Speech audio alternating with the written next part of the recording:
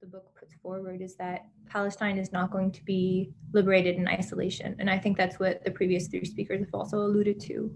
But I actually want to start by taking us to the Middle East for a second and just debunking, I think, a common assumption that it's only now that people are asserting socialism in Palestine in the same conversation. That in fact, there's like a very rich tradition of Marxism and of socialism in the Middle East that spans decades.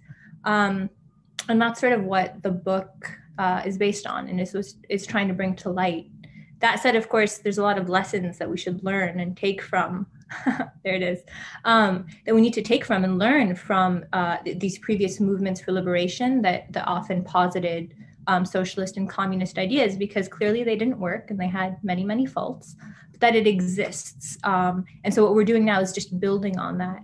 And I think one of the main things about that I really want to drive home is that our goal for Palestinian liberation is not simply to get rid of the occupation. It's much more than that. It's about envisioning what kind of free Palestine we want to build. Well, in the same way that here in the US, that's what we're doing when we're talking about a new world, when we're talking about defeating capitalism and US empire.